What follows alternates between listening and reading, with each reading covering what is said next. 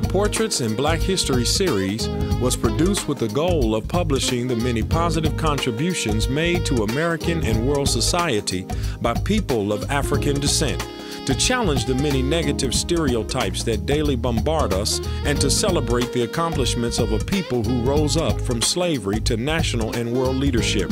As you listen to the records of the lives of some of the people being portrayed, you will hear some accounts of racial oppression and brutality.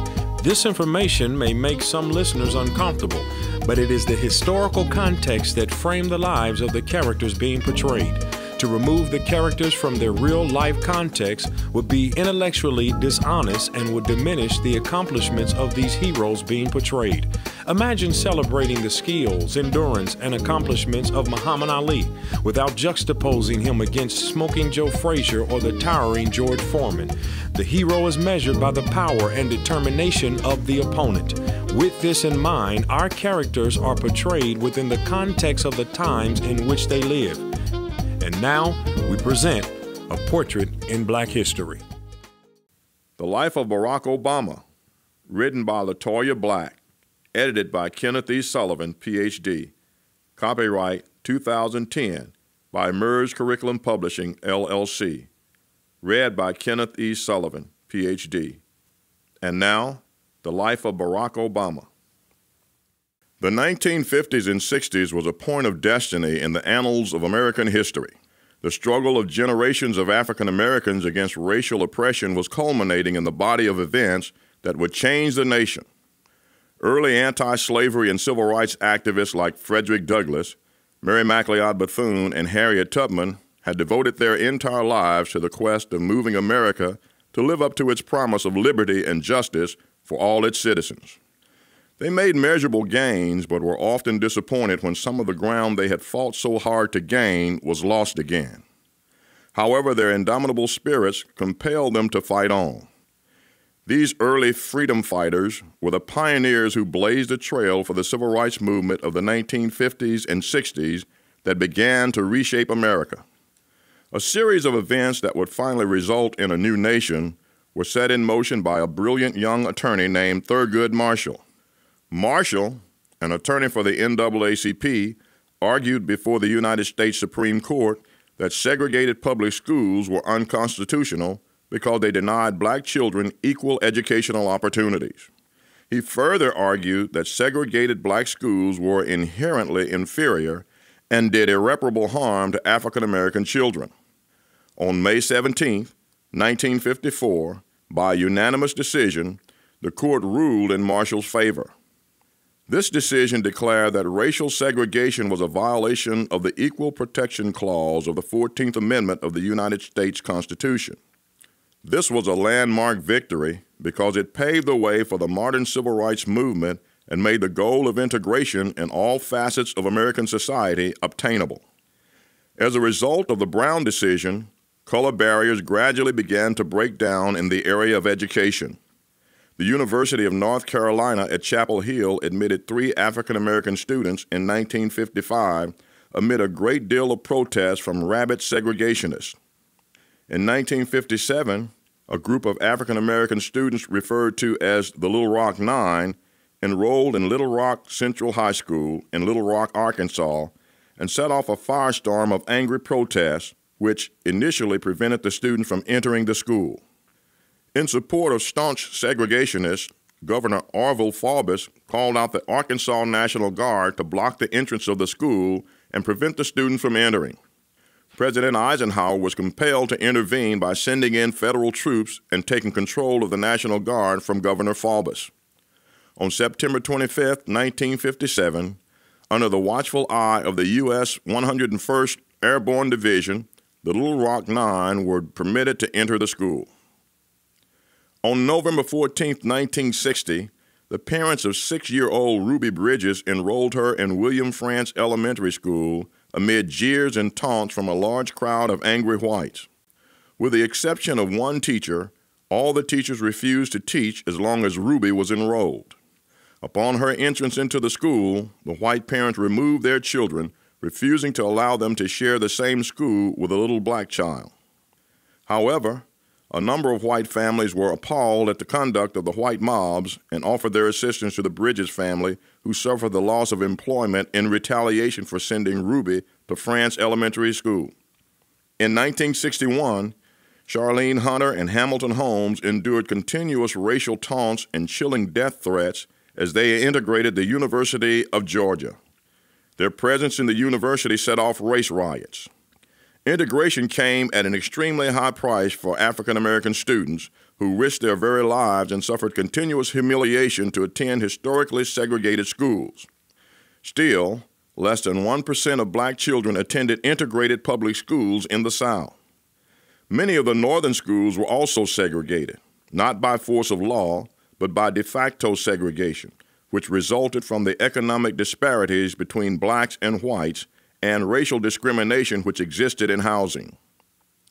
In the year following the Brown decision, on December 1, 1955, a young seamstress named Rosa Parks challenged the Jim Crow law of segregation on public transportation by refusing to give up her seat to a white man, and the Montgomery bus boycott began.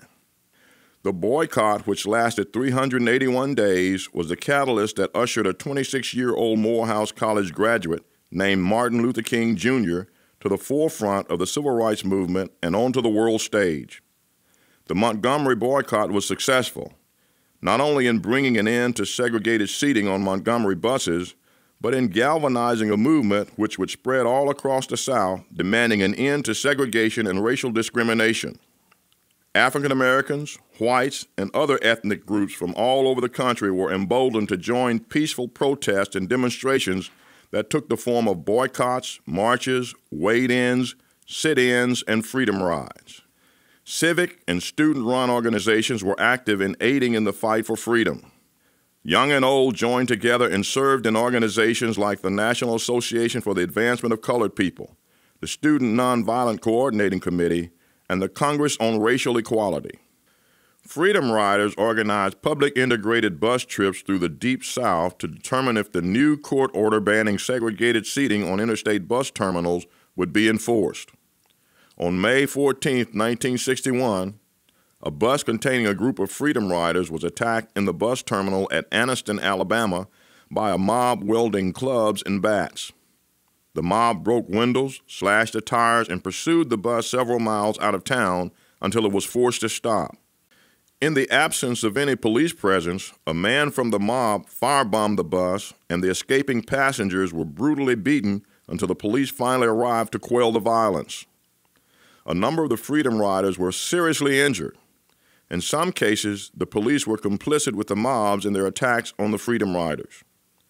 But despite the threat, blacks and whites from all across the country continued to volunteer to join the freedom rides that took them directly into hostile Southern territory.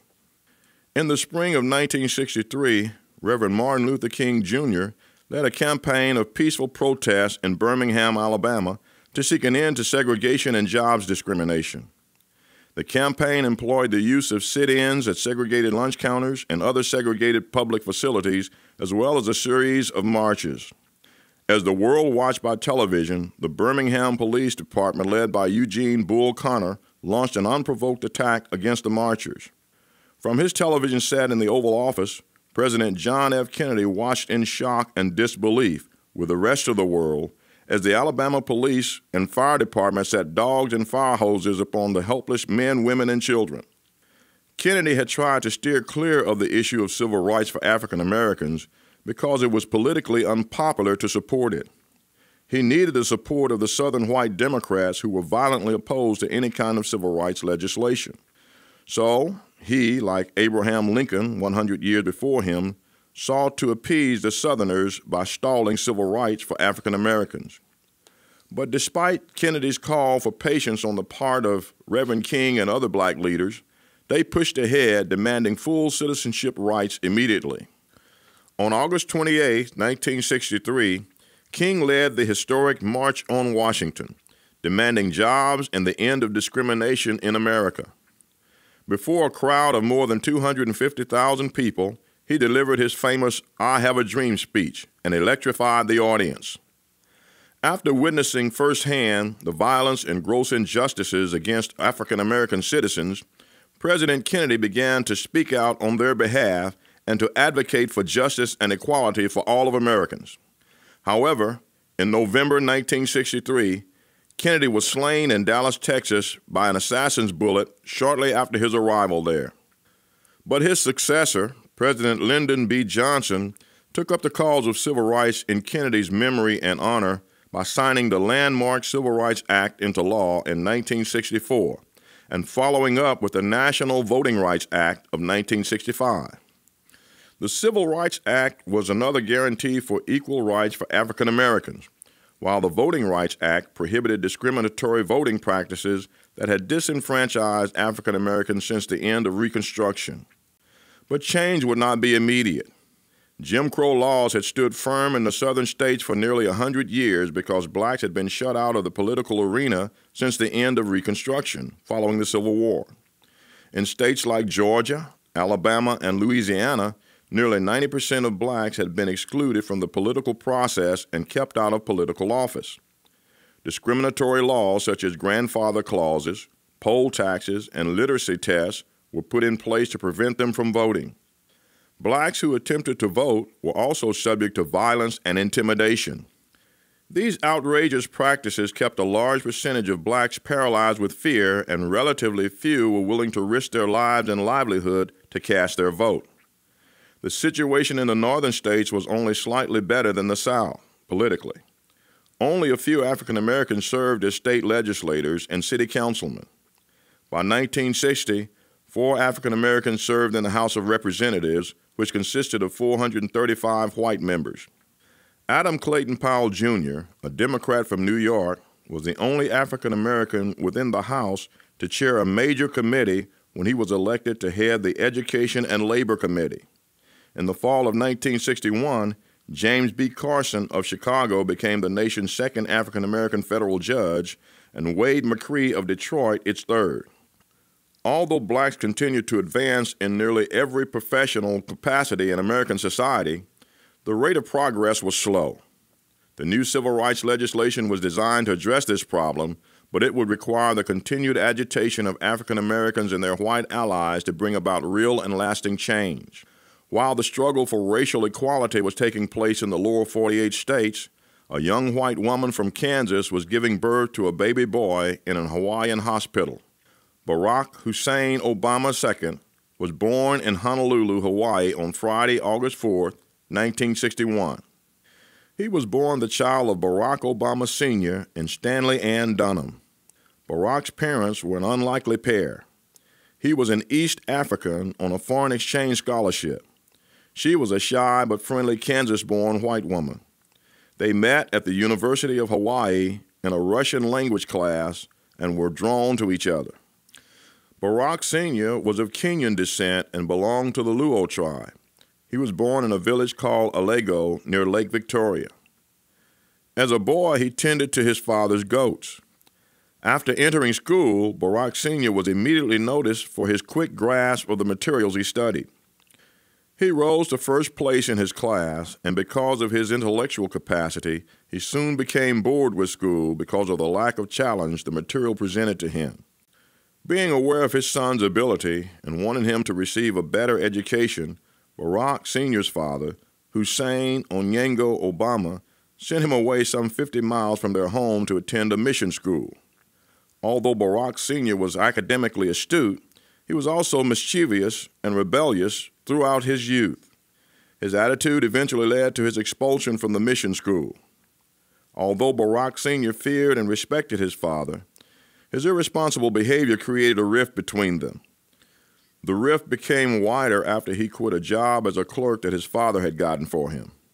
He stormed out in anger after a heated argument with his employer. Barack Sr.'s defiant attitude and disposition greatly angered and disappointed his father. A series of dead-end jobs and arrests for participation in political meetings further strained the father-son relationship and left him estranged from his father for a long period of time. When Barack Sr. was 20 years old, he met and fell in love with a young woman from Kenya. After a brief courtship, they married and had 2 children, a son and daughter. But his lack of employment and subsequent lack of finances put a serious strain on the marriage. In desperation, he went to his father for help, but was harshly rejected. His father had become ashamed and disappointed with the irresponsible behavior Barack Sr. had demonstrated for most of his life. Just when he was about to resign himself to his disappointing situation, a golden opportunity presented itself. In the late 1950s, Barack Sr. met two American women who taught in Nairobi.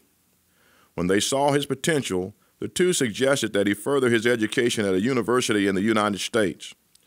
However, he had no means to pay tuition and could hardly support his family. There was also the fact that he did not have a secondary school certificate, the equivalent of a high school diploma. But his newfound associates encouraged him to take correspondence courses to earn the certificate he needed. He followed their advice and after months of study, passed the exam and received the certificate. Immediately, Barack Sr. began to write to American universities in pursuit of a scholarship. The University of Hawaii responded and offered him a full scholarship. His heart leaped with excitement upon receiving the news, and he began to dream of the possibility that would open up for him and what life would be like in America. When Barack Sr. shared the news with his father, he was overjoyed and encouraged his son to be diligent and to fully commit himself to his studies. Although his father could not offer financial assistance, he offered a great deal of encouragement and moral support. He felt a great sense of pride over his son's move to redeem himself from the errors of his past. By taking the initiative to pursue an education in America, Barack Sr. had placed himself in his father's good graces. In 1959, he said goodbye to his pregnant wife and his children and left Nairobi, bound for America.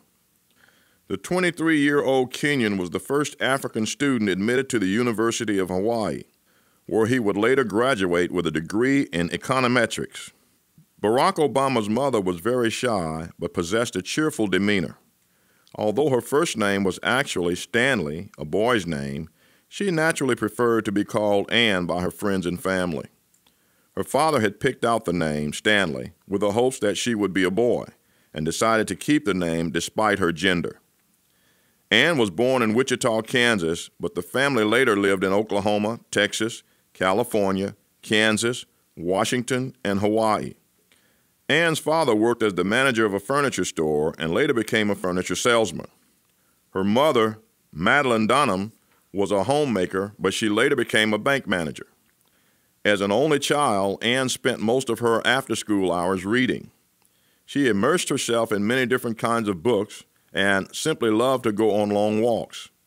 She was a very bright girl and an excellent student. Because she was alone a great deal of the time, and due to her shyness, Ann was lacking in the area of social skills. She struggled to fit in with other children her age and felt awkward in social settings. However, her shy demeanor did not prevent her from making a few friends. Through the countless books she read, she learned about people of various cultures and found each culture interesting. Her imaginary foreign travels created a strong desire to actually travel to many of the exotic places she read about. She would someday live among different interesting people, experience their cultures, and learn their customs. When she was 10 years old, Ann developed a friendship with a black girl at her Texas school. One day, the two girls decided to play in Ann's front yard. When white onlookers noticed them, they demonstrated their disapproval. Both girls were subjected to racial epithets and taunts and were even pelted with rocks from classmates and neighbors. When Ann's mother came home to discover what had occurred, she was concerned for Ann and her friend's safety. She and her husband confronted the principal of the predominantly white school and lodged their complaints and concerns for their daughter, only to be told that white children do not play with black children in their community. Ann's parents were outraged and saddened by the principal's callous racist attitude. They had taught their daughter to be accepting of people of all races. By the time Ann was in her teens, she had developed a progressive, nonconformist attitude. Although she grew up in a decade where many whites expressed hatred and discrimination toward blacks, she decided, with the help of her parents, to take a different path, one of love and acceptance. She took a positive attitude toward people and tried to see the good in them. She was sensitive to the needs of others, an attitude her son would later describe as a loving and naive disposition. In the late 1950s, Ann and her parents moved from Texas to Seattle, Washington. As she prepared to graduate from high school, she began exploring the possibility of continuing her studies in another part of the country. After she expressed her desire to pursue a degree at the University of Chicago, her father disapproved. He felt that she was too young to move by herself and live on her own. Following her high school graduation, her father moved the family to Hawaii in pursuit of better employment. At 18 years old, an enthusiastic Anne enrolled at the University of Hawaii. Although Hawaii was not foreign soil, its exotic nature satisfied a bit of the desire she carried from very early in her life to live among different people and cultures. Anne and Barack Sr. fell in love almost immediately after their first encounter. Excited and optimistic about their relationship, the young couple shared the news with their parents, only to be disappointed. Barack Sr.'s father was livid and threatened to revoke his son's student visa if he continued the courtship. He also reminded his son about his young wife and children back in Africa. These were details Barack Sr. had failed to divulge to Anne. His father ended the conversation by forbidding him to get mixed up with a white American woman. Anne's parents, though initially impressed with Barack Sr., expressed a lukewarm reaction, more concerned with the couple's safety in a society that was intolerant of interracial unions than Barack Sr.'s race. They were also accustomed to Anne's impulsive but determined personality and realized that there was nothing they could do or say to persuade her to end the relationship. The young couple dismissed their parents' reactions and went off to get married on the island of Maui. Understandably upset and concerned, both sets of parents believed the couple's decision to marry was a bad one. Interracial marriages were deeply frowned upon during this time in American history and society. The parents knew that the young couple would be subjected to all kinds of harsh and humiliating treatment, which would introduce undue pressure into their relationship. In some states, their marriage was even considered a felony. The marriage was brief and the divorce was quick. Anne was left to raise young Barack Obama alone. Despite the deep pain and disappointment from the failed marriage and the broken promises from Barack Sr., she was determined to go on with her life and provide the best life possible for her son. Barack Sr. continued his education. He was granted another scholarship, and upon graduating at the top of his class in 1963, he moved to Boston, Massachusetts to pursue a Ph.D. at Harvard University. Barack Obama was 2 years old and would not see his father again for 8 years. Lovingly known as Barry to his family and friends, young Barack was raised by his mother and grandparents, the Dunhams. Anne later began to travel frequently to foreign countries, and Barack's grandparents, whom he affectionately called Toots and Gramps, would accept much of the responsibility of raising him. Barack experienced a colorful childhood, full of sports and fun on the tropical beaches and backdrops of Hawaii. A few years after Barack's parents' divorce, his mother met and fell in love with Lolo Sotoro, an Indonesian student who also attended the University of Hawaii. In 1967, they married and all moved to Jakarta, Indonesia. Soon after their arrival, Obama's half-sister Maya was born. During his 4 years in Indonesia, Barack attended Catholic and Muslim schools. Although he never converted to either religion, he learned the different customs and teachings of the culture, ate ethnic foods, and lived the life of a typical boy. Indonesia was underdeveloped and poverty-stricken, a vast contrast of what he was accustomed to in Hawaii. But his mother taught him to maintain a healthy and fair attitude about all the people he encountered. Meanwhile, back in America, the world was shocked when it was reported that Dr. Martin Luther King Jr. had been assassinated in Memphis, Tennessee. King had traveled to Memphis to support the grievances of black sanitation workers and to hold marches and rallies for poor people. On April 3, 1968, he spoke at a rally at Mason Temple Church of God in Christ, the night before his assassination, and delivered his famous mountaintop speech. He informed the crowd that he was not afraid. He spoke prophetically as he revealed a sense that his life on earth would soon come to an end. But he assured the people that, although he might not get there with them, we as a people would get to the promised land. A few hours later, on April 4, 1968, Dr. Martin Luther King Jr. was dead. Riots broke out in cities all across America in response to the news, but after a few weeks of vented frustration, things gradually returned to normal. Barack and his family were a world away from what was happening in America, and the thing that most concerned his mother was Barack's education. She wanted him to have the best educational opportunity possible. However, she could not afford to send him to the international school. So she supplemented his common school education by providing him with English lessons for 3 hours each weekday morning before she headed off to work and sent him to school. Because he had the opportunity to live in several different places, Barack learned to appreciate the cultures and people who shaped his outlook and global attitude. Sotoro and his mother eventually divorced, yet he credits his former stepfather with teaching him life lessons about manhood, family, and survival. In his book, Obama, From Promise to Power, David Mendel quoted Barack, "I was raised as an Indonesian child, and a Hawaiian child, and as a black child, and as a white child. And so, what I benefited from is a multiplicity of cultures that all fed me."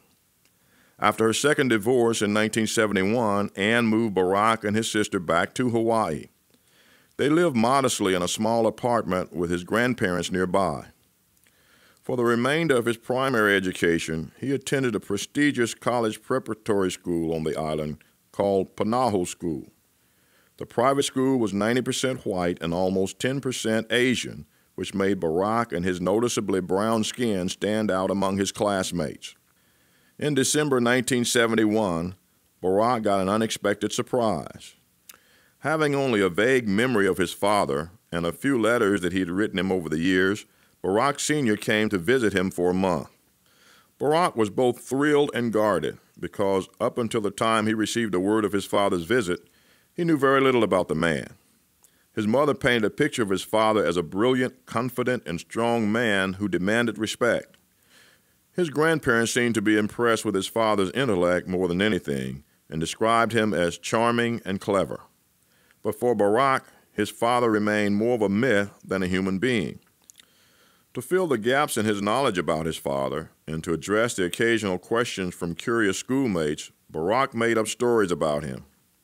He told his friends that his father was prince of a royal kingdom in Africa and that his grandfather was a very important and respected king of his village.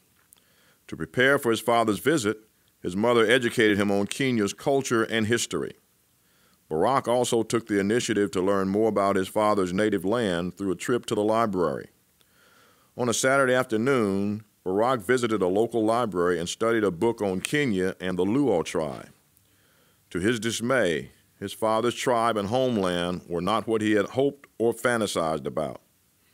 He was disappointed to discover that the Luo were poor people who herded goats for a living. They lived in mud huts, raised cattle, and ate cornmeal. He was also surprised to learn that they wore only a piece of leather to conceal the area of the crotch.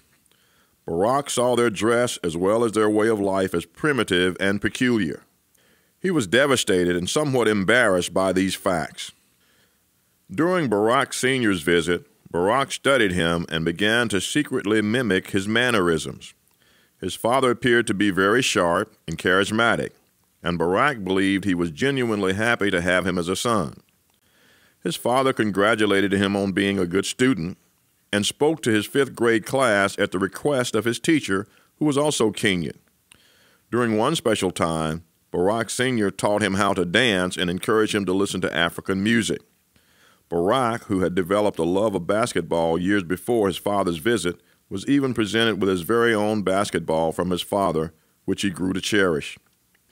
Yet, in the short month he spent around Barack Sr., he was too afraid to ask questions that had plagued him for years. On one particular evening, after completing his homework, Barack sat in his grandparents' living room to watch a classic Christmas movie. Barack Sr. became infuriated and scolded him in front of his mother and grandparents for what he believed to be too much television and not enough study. Hurt and confused, Barack came to realize that his father was obsessed with education and good work ethics. Much later in a 2003 interview, Barack shared his mixed sentiments about his childhood experience. "My father's absence in my life, it was just so complicated. He was a brilliant guy, but in so many ways, his life was a mess. children by different women, a political career that turned in on itself. Every man is trying to live up to his father's expectations or make up for his mistakes. In my case, both things might be true. By the time Obama started high school, he had already assimilated back into American culture.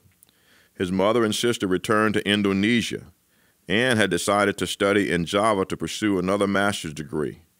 During her absence, Barack began to reflect upon his own racial identity. He became consumed with unanswered questions about his heritage, the short marriage of his parents, and his family history. He noticed how black men were treated and stereotyped in America. He also experienced a degree of racism and heard blacks referred to in derogatory terms. Barack began to realize that he was different from his mostly white friends. Although his friends thought of him as popular and outgoing, and his grandparents saw no signs of trouble, he bordered on depression as he contemplated his racial identity. He released many of these frustrations on the basketball court. During this time in his life, he also began to experiment with marijuana and alcohol. Eventually, his grades began to slip, and he developed a nonchalant attitude toward his education and life in general. When his mother's work permitted her to move back to Hawaii, she noticed a change in her son and was saddened. She refused to listen to any of his excuses, but she was sympathetic to his concerns. Although she did not know how to truly explain his father's absence or answer his questions about his identity, she did all she could to support him. She encouraged him to begin thinking and acting more positively and responsibly, and to set goals and dreams for himself. She also stressed the importance of a good education and the opportunities that would exist for him if he applied himself. She gave him a pep talk, emphasizing that he could do or be anything he wanted to as long as he studied and worked hard. His mother was a single constant parent in his life, and Barack did not want to disappoint her. Like his parents before him, Barack proved to be an exceptionally bright student. After the pep talk from his mother, he improved his grades and began to consider his future. He realized that he needed to do something with his life, but was uncertain of what it was or where he would go. However, he was sure of one thing. He wanted to leave Hawaii and experience the outside world. In 1979, he graduated high school with honors. He had received acceptance letters from a number of schools, but chose to attend Occidental College in Los Angeles because of a friend he had met from there. As he made friends with other black students, his questions about his own identity began to resurface. He was absolutely fascinated with the different students of color he encountered in Los Angeles, and he secretly envied their stories. But he also saw some of himself and his struggles in the black students he got to know. He surrounded himself with black friends in hopes to better understand what it meant to be black and to gain better knowledge of his culture. He desperately wanted to fit in and be understood, but his rather shy nature made it a bit difficult for him.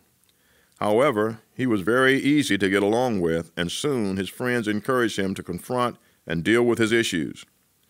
It was also at this point in his life that he decided to cast off the name Barry, which he had carried from childhood, and embrace his Arabic name, Barack, which means blessed. Barack's political interest was sparked during his freshman year when he began helping to plan political meetings and protests. He became an avid reader of historical and political books and literature. During his sophomore year, he became involved with a South African divestment campaign and gave his first speech to a crowd of passionate students on the campus at a rally against apartheid. Although he did not get to deliver the full message, his black friends and the crowd were very impressed. He realized he had made a connection with the people, something he had never been able to do before.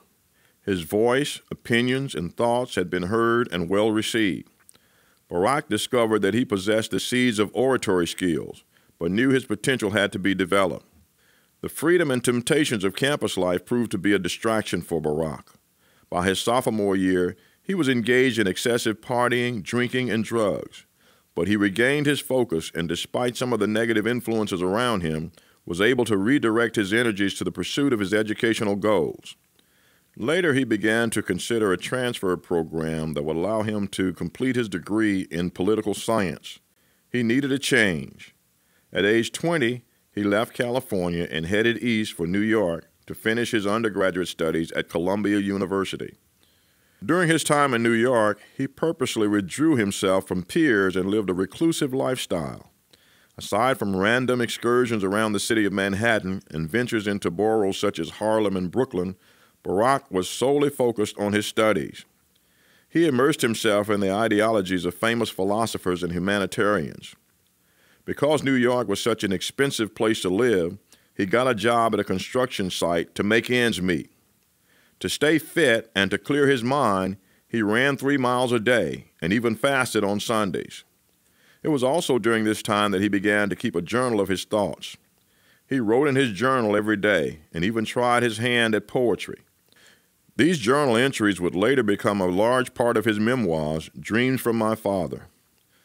Barack's roommate, an outgoing Pakistani named Sadiq, believed he was a bore and tried to get him to loosen up. But when he felt their conversation was hitting too close to his personal issues, Barack would immediately withdraw. He was still haunted by questions about his father. He recalled memories of their last days together and would sometimes begin writing letters to his father but never finished them. However, throughout his journey of self-discovery and reflection, he maintained close communication with his mother and grandparents. Barack never had the opportunity to really get to know his father because a year before settling in New York, he received a phone call from his Aunt Jane of Nairobi, Kenya. This call was both an introduction to his father's side of the family as well as a harbinger of bad news. Aunt Jane shared the news of his father's tragic death. Barack Sr. died in 1982 in a car accident. Barack was just 21 years old. The news was something of a shock to him, but it was not accompanied by any deep emotions. It took a few minutes to process his father's death and the information about the funeral arrangements. In his memoir, Barack disclosed the fact that he never shed a tear over his father's death when he got word, and sat emotionless on his sofa, only to be interrupted by the smell of burnt eggs from his kitchen. Instead of going to the funeral, he wrote a letter to his father's family and expressed his condolences. In 1983, Barack graduated from Columbia University with a bachelor's degree in political science. He also knew for the first time in his life exactly what career he wanted to pursue: community activism. His friends were skeptical of his sudden epiphany and ridiculed him for the thought of rejecting a higher salaried corporate job. Barack understood their skepticism, as it was an uncommon career track, but his mind was made up and he pressed on toward his dream. After being turned down from several civil rights organizations across the nation, he finally accepted a job as a research assistant at a consulting firm called Business International Corporation. His performance was nothing short of spectacular, and within months he was promoted to financial writer. The new job helped to keep money in his bank account and pay off his student loans, but he was still thirsty for a challenge. He knew he wanted to do more and help people in a bigger way. After nearly 2 years, he resigned from the consulting job and began another tedious job search. This time, he got an offer in the Midwest. In 1985, he accepted a position as a community organizer in Chicago. His salary was only $10,000 with a $2,000 travel allowance. Barack fell in love with Chicago immediately. For 3 years, he drove to countless meetings around the city in a beat-up Honda Civic with a large hole through its floor. In order to truly experience the needs of his South Side Chicago neighbors, he took to the streets. He knocked on doors and organized meetings in various community settings, such as church basements, school cafeterias, and even street corners. He networked with important civic and political leaders in the city and initiated major projects like the Developing Community Project. He also worked tirelessly to help out with numerous voter registration drives and workshops. Barack was finally living his dream. To stay spiritually grounded, he became a member of Trinity United Church of Christ, where the Reverend Jeremiah Wright, a friend and mentor, was pastor. At last, he found a home away from home, but he grew restless with the activism work. He knew he could help the citizens much more if he had a better grasp of politics. Still full of energy and spirit, he decided to apply to Harvard Law School and was accepted in February 1988. But before moving to Boston, he felt compelled to take a trip to Africa. Barack had been corresponding with his half-sister, Alma, after the death of their father. When Alma moved back to Kenya after finishing her studies in Germany, Barack took advantage of the opportunity to meet her, along with his other half-siblings and the rest of his father's family. He arrived in Kenya in the summer of 1988. Alma greeted him with a warm smile and a big hug. She also served as hostess of his month-long visit. Alma shared stories of Barack Sr.'s career and personal life, careful to include all the details, good and bad alike. Barack learned that his siblings had also been abandoned or estranged from Barack Sr. during their childhood. He sat attentively and listened to the colorful and often sad oral history of his father's family as it was conveyed by his stepmother, Granny. After being united with his African family, Barack better understood his father and his legacy. He felt a sense of closure and forgave his father as he believed Barack Sr. tried to be the best man he could be in spite of his personal struggles. At his father's grave, he wept for the first and last time. The trip proved to be extremely important to Barack. He had never felt fully aware of who he was and had never known his African heritage. In the fall of 1988, Barack enrolled at Harvard Law School. He was just 27 years old, but a lot older than most of his classmates who had just completed their college degrees. Much like his days at Columbia University, Barack lived a fairly quiet life. He spent long hours in the libraries where he studied law and dug deep to understand policies and find solutions to problems that plague society. He also chose to live in a modest basement apartment in a working-class, diverse neighborhood instead of living on campus. During his first year at Harvard, Barack's interest in politics and civil issues continued to grow. He served as a writer and editor of the Harvard Civil Rights, Civil Liberties Law Review. He even loaned his talents to an expert Harvard law professor by serving as a research and analytical assistant on a widely regarded article. He was known by his peers and professors as one of the sharpest and brightest law students. After his first year at Harvard Law, he moved back to Chicago to work as an intern at Sidney Austin Law Firm. Upon his arrival, he was assigned Michelle Robinson, a 1988 Harvard Law graduate and attorney, as his mentor. According to Barack, chemistry and attraction was immediate. The two quickly became friends outside their professional relationship and swapped stories of their joys and frustrations of law and politics. Although Michelle was impressed by her intelligent and charming mentee, she didn't think it would be appropriate to date him. But Barack continued to pursue her. He remained in close contact with Michelle throughout his time at Harvard Law. By his senior year, Barack was well known and highly regarded on campus. He was elected president of the world-renowned Harvard Law Review, a very coveted and sought-after position. His fellow editors believed he was the person for the job and possessed a temperament and intellect to serve well. Barack was the first African American to serve in the position in its history. In his new position, Barack openly expressed his strong and unapologetic views. He supported affirmative action and opposed apartheid. He even supported and spoke out on behalf of an African-American law professor, Derek A. Bell, who resigned and protested Harvard Law's poor recruiting and slow progress in granting tenure to its few minority professors at the time. In 1991, Barack graduated magna cum laude from Harvard Law School. He passed up the opportunity to follow the financially rewarding career path that most of his colleagues chose and returned to Chicago as he had promised. Hoping to bring change to the city, he took a job as an associate civil rights attorney at Minor, Barnhill & Galland, a major public interest law firm. The firm specialized in civil rights, employment discrimination, fair housing, and voting rights. He also continued his grassroots efforts and spearheaded numerous initiatives such as voter registration drives that gave people hope and a fighting chance. His work in Chicago and voter registration drives also helped to secure the '92 election for former Democratic President Bill Clinton and the election of Illinois U.S. Senator Carol Moseley Braun, the first African-American woman elected to the United States Senate. Shortly after his return to Chicago, Barack decided he wanted to teach. He believed that teaching would keep him on top of his game, and he wanted to help students better understand law. From 1993 to 2004, he taught constitutional law at the University of Chicago, where he instantly became widely received and loved by his students and colleagues. In 1992, he married his former mentor and close friend, Michelle Robinson. The wedding took place at Trinity United Church of Christ. His mother, sister, grandmother, and a host of family were in attendance, as well as several of his family members from Kenya. His grandfather, Stanley Dunham, had died of prostate cancer months before the wedding. After they were married, Barack and Michelle moved to a house in Hyde Park, an exclusive suburb of Chicago's South Side, where they lived throughout most of his political career. The young civil rights attorney in his career, once only known to the citizens of Chicago, began to blossom in the 90s. A series of achievements, both personal and professional, would follow Barack and bring him closer to achieving the change he sought for the people he represented.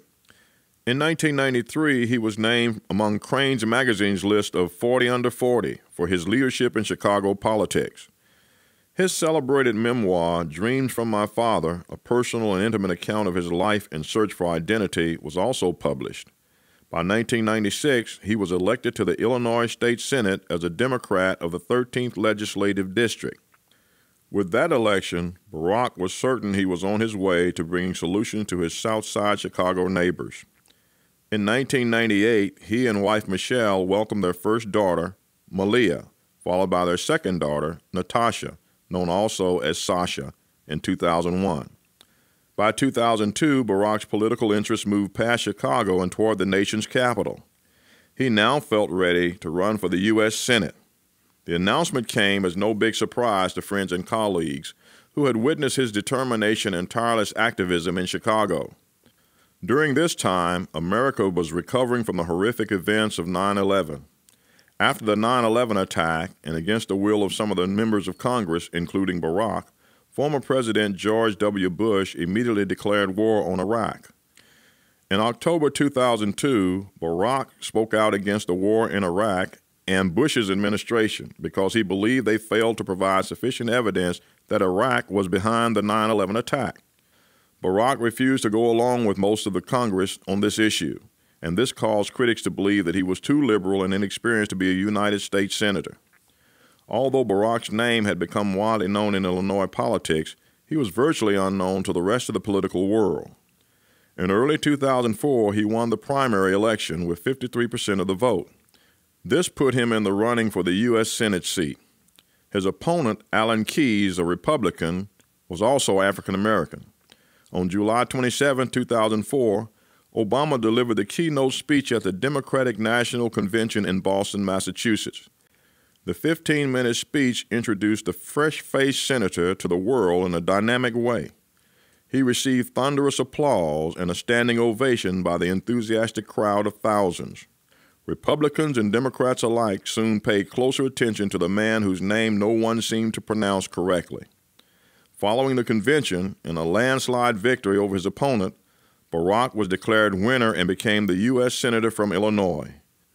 His win made him the only African American in Congress in 2004, and the fifth African American to claim the title in its 109-year history.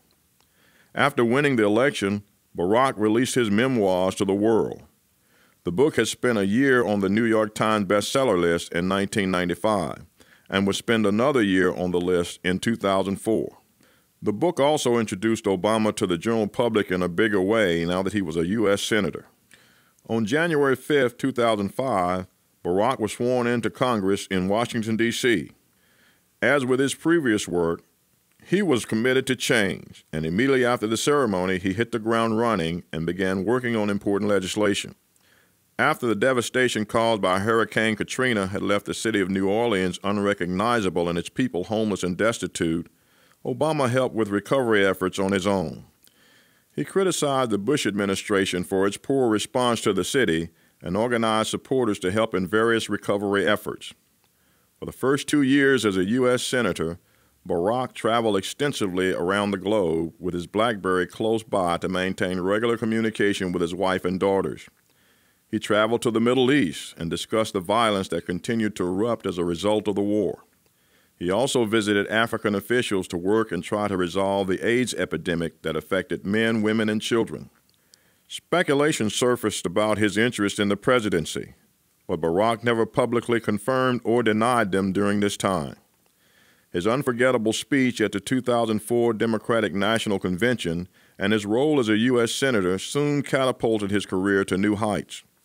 During 2006 and 2007, he made numerous appearances on major talk, radio, and television news shows, but he remained humble and appreciative of the responsibilities given to him and took his job very seriously.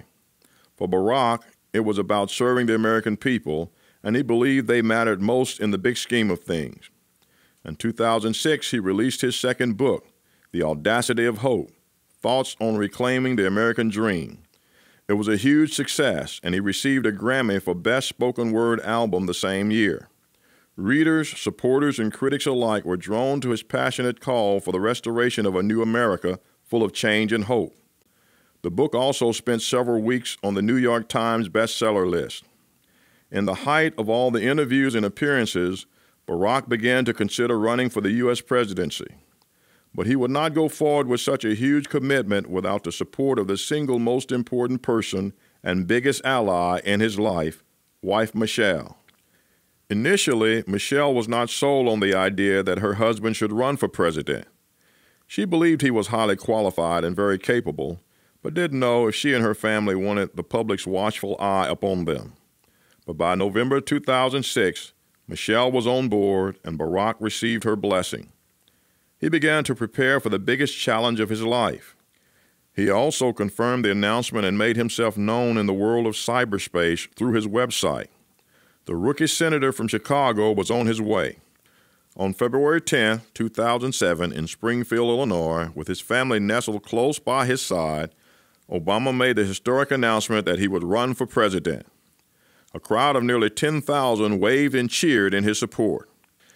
Through his website and numerous speaking engagements around the heartlands and big cities of America, Obama shared the key initiatives that he would tackle if chosen: to end the war in Iraq, to end the spread of weapons of mass destruction, to rebuild alliances and partnerships dismantled by the Bush administration, to improve the nation's military, and to invest in the American people.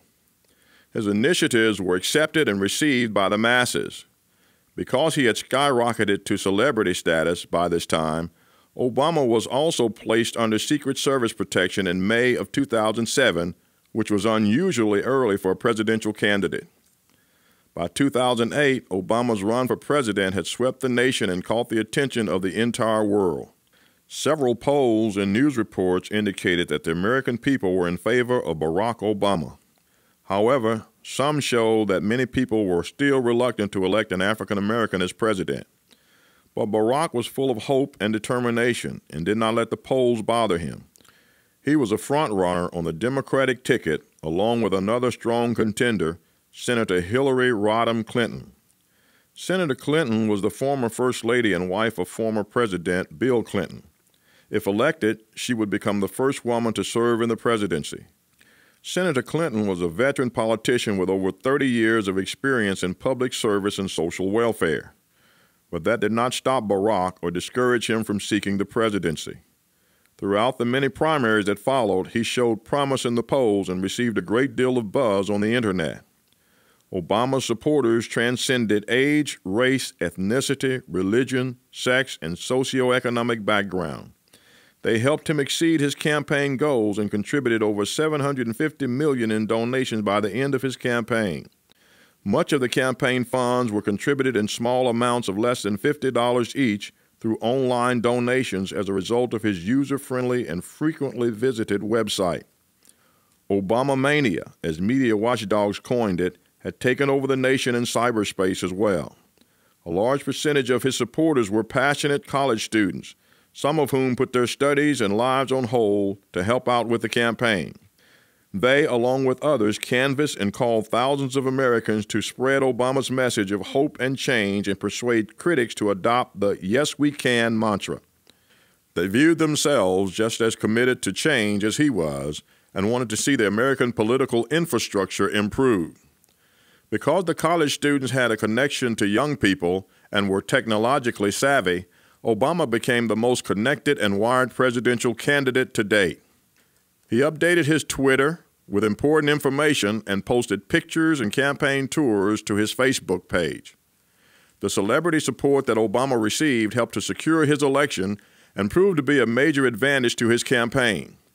Several well-known respected actors, actresses, and entertainers such as Tom and Katie Cruz, Leonardo DiCaprio, Kerry Washington, rapper producer will.i.am, rock icon and activist Bono, and famous talk show host Oprah Winfrey were in full support of his quest for the presidency.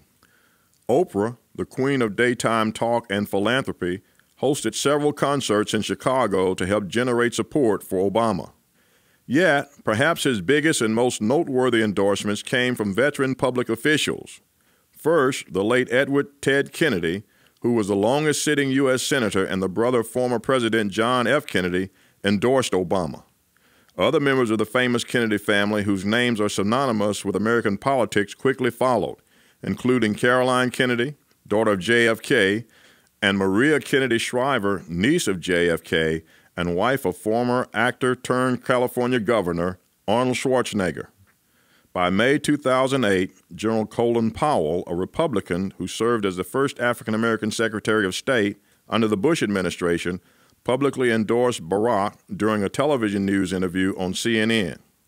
For Americans, and particularly African Americans, Obama's bid for the White House seemed less surreal and more realistic than ever before. The flood of celebrity and political endorsements he received helped to solidify his shot at claiming the nomination. On June 3, 2008, a confident Barack clinched the Democratic nomination, making him the first African American to ever lead a major party ticket.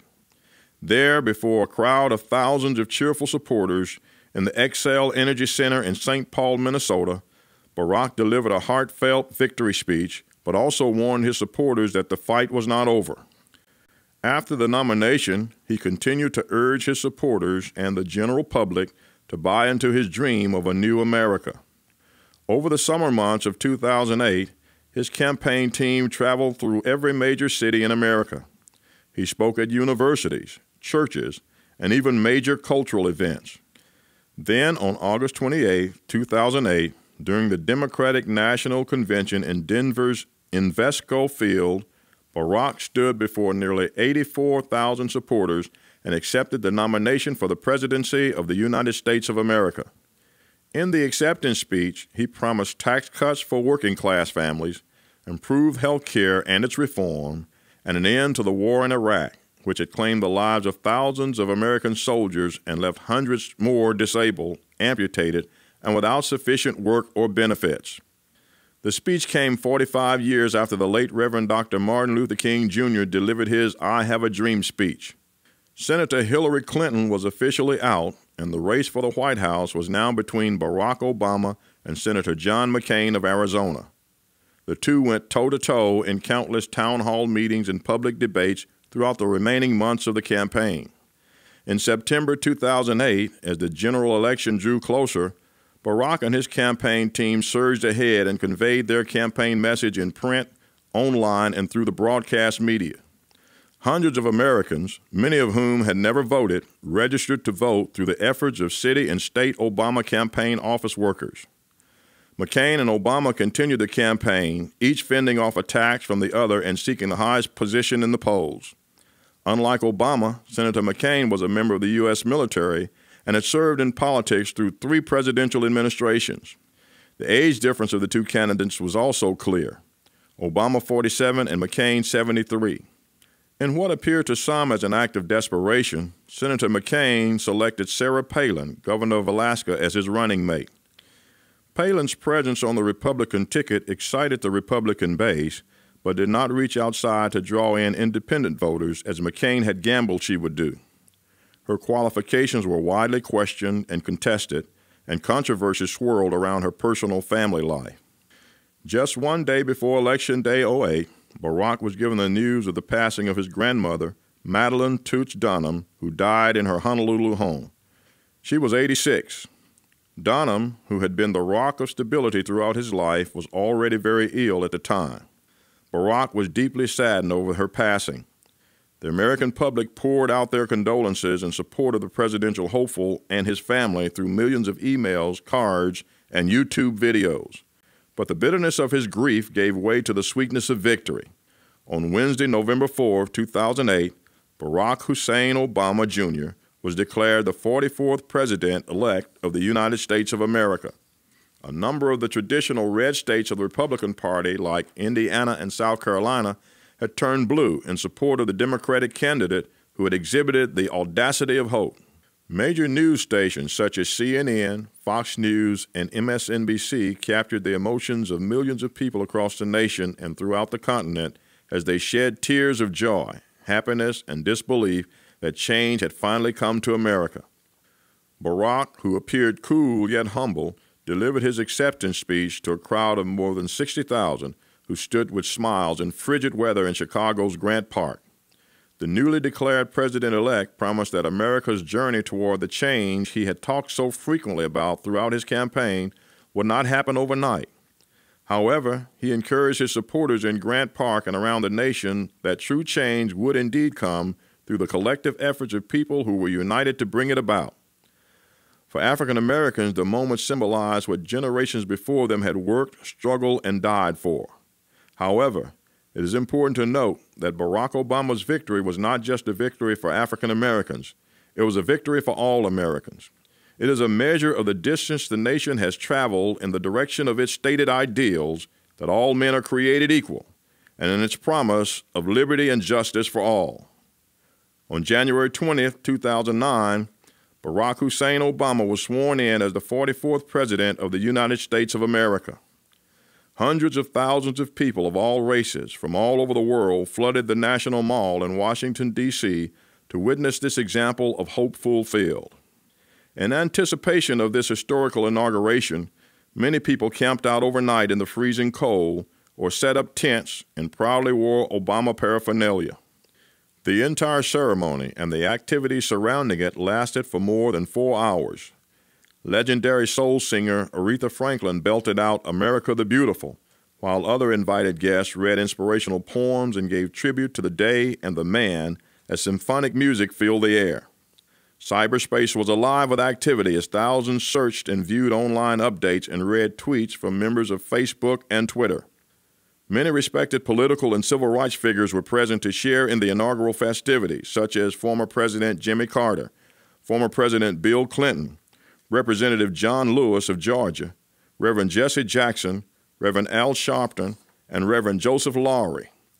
One of the most memorable moments of the day was when the daughters of the president-elect, Malia and Sasha, were viewed by the nation as they watched their father take the oath of office to become the most powerful man in the world. Michelle beamed with pride and adoration at the side of her husband, who stood strong, tall, and confident before Chief Justice John Roberts with his hand on the Bible as he repeated the oath that confirmed him as the President of the United States of America. Barack Obama's election as the nation's 44th president is unarguably one of the most celebrated moments in African American history. His professional and personal successes has come as the result of hard work, determination, commitment, and the support of the millions of people who share his dream of a better America. President Obama is the tree from a seed that was planted by our African American ancestors who, despite centuries of bondage and brutality, continued to rise. Preceding generations of African Americans endured and resisted slavery and subsequent second-class citizenship in their quest to transform America into a just nation. The journey from slave cabins to the White House has been a long and arduous one. As we take pride in this symbol of a nation which has moved closer to maturity, it is important to remember that Barack Obama was able to accomplish what he accomplished only by standing on the shoulders of giants. Bibliography. Final fundraising figure, Obama's $750 million by Taman Bradley, ABC News Politics, December 5, 2008. Hopes and Dreams, The Story of Barack Obama by Steve Doherty, Black Dog and Leventhal Publishers, 2009. Freedom Rise by Susan Eckelman, Encyclopedia of Alabama, July 24, 2008. Obama, From Promise to Power by David Mendel, HarperCollins Publishers, 2010. Barack Obama, A pocket biography of our 44th president by Stephen Niven, Oxford University Press, 2009. Dreams from My Father by Barack Obama, Three Rivers Press, 1995. Barack Obama, a biography by Joanne F. Price, Greenwood Press, 2008. Martin King Jr. from Wikipedia, January 2010, Wikimedia Foundation, Inc. The Voting Rights Act from Wikipedia, January 2010, Wikimedia Foundation, Inc.